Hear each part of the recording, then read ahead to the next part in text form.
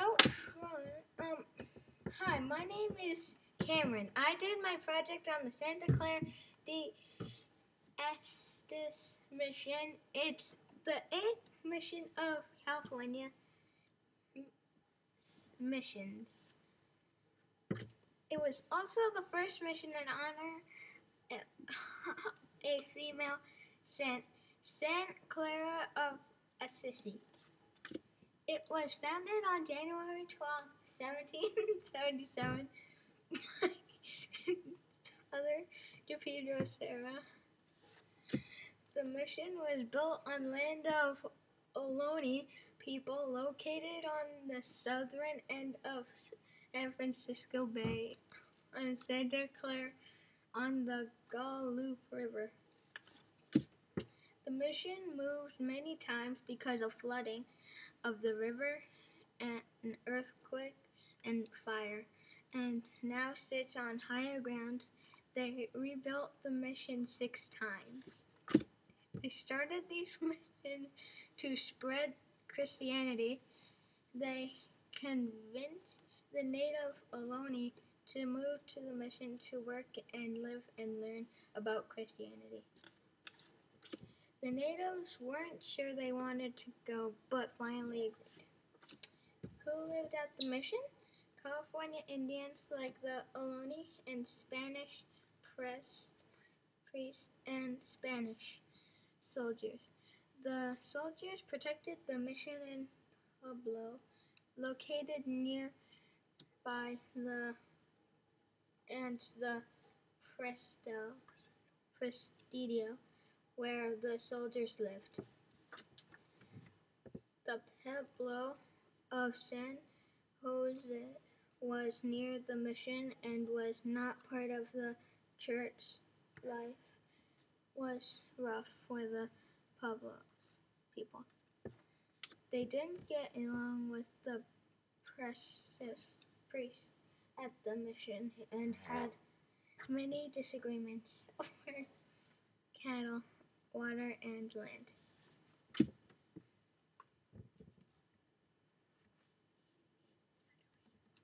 I am now moving to the tree-lined street.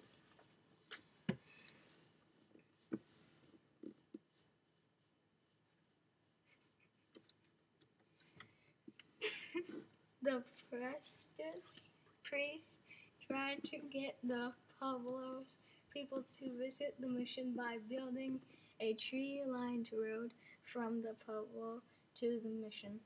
It was called the Alameda. It didn't really work, but now people could travel to the Pueblo more easily.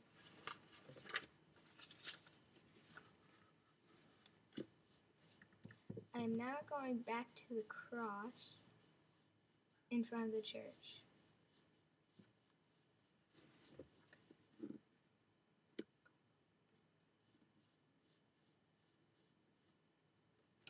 When the people of the mission started building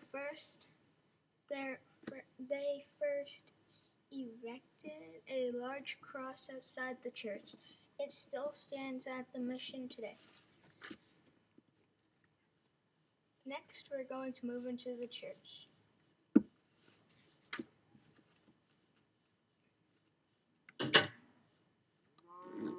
A typical day at the mission started here in the church after the bells rang.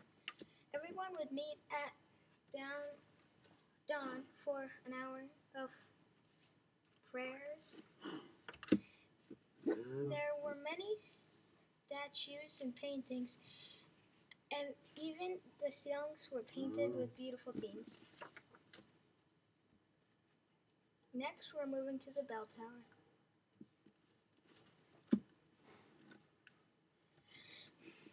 The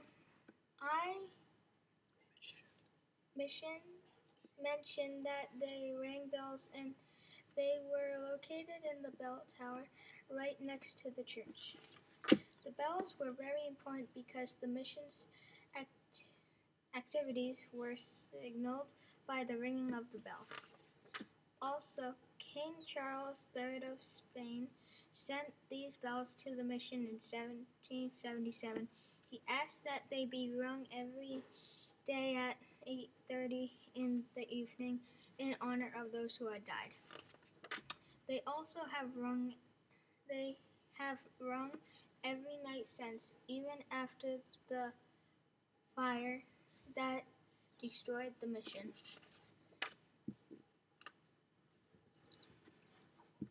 I will now move to the outdoor kitchen.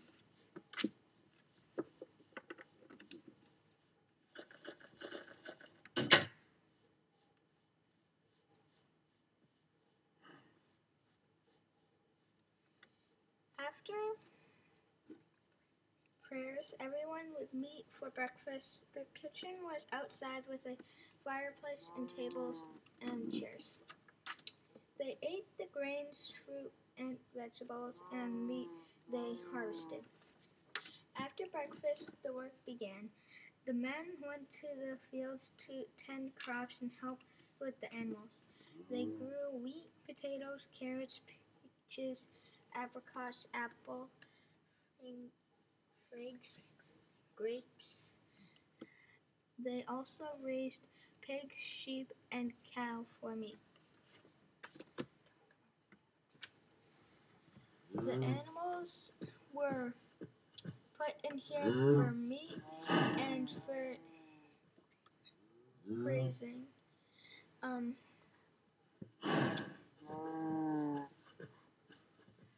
The crops were harvested by the men, as I said before.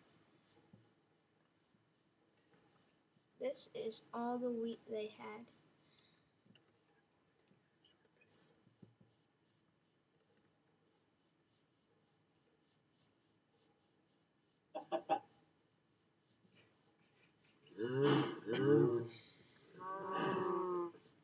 Okay, so there were many pigs, cows, and sheep and chicken.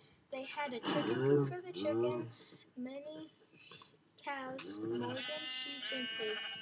The pigs had a lot of mud to roll around in so that they didn't get bored and water to drink out of.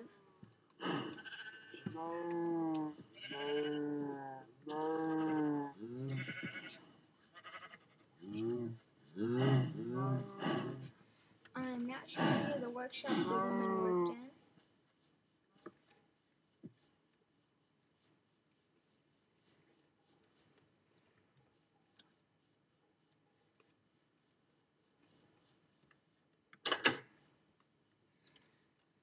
The women stayed at the mission and mostly worked in the courtyard and workshop. They made cloth, clothing, bricks, pottery, olive oil, and leather goods. The wheat was ground at the grinding stone in the courtyard. They cooked with all the fruit and vegetables they harvested. Now let's go check out the courtyard.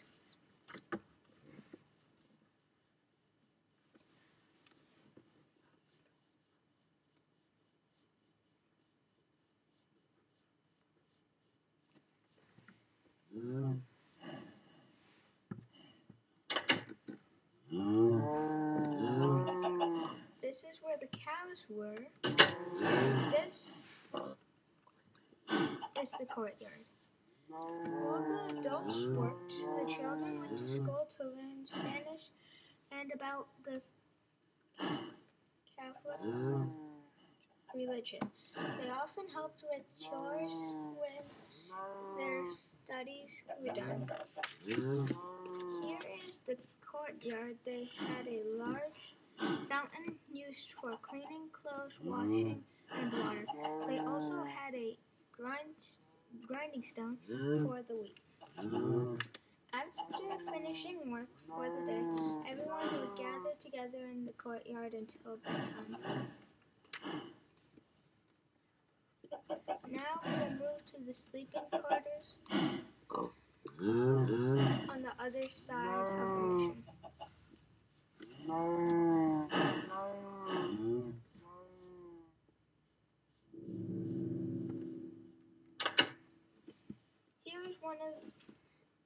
living quarters in the mission. They had a large bed, books to study religion, and a table to read. They had a chair to sit in on their free time before they went to bed. Bedtime was 8 for the women and 9 for the men. We are now going to the front of the mission again. That's pretty much what the mission looks like. Life was hard for the natives because the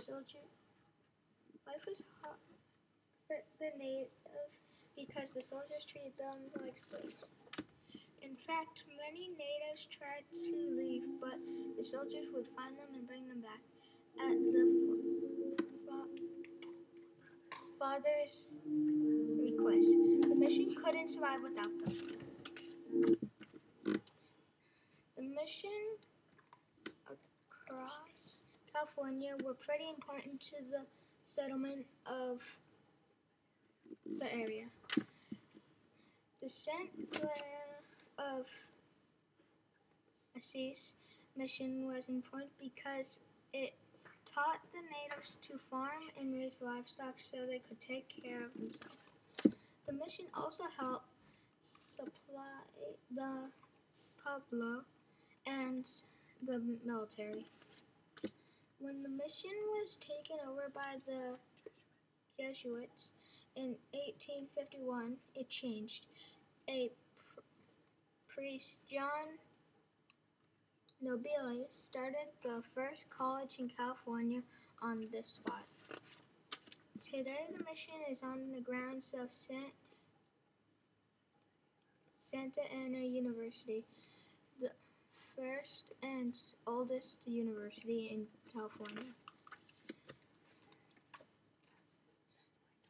That's my tour of Santa Clara de Asis mission. Thank you for watching.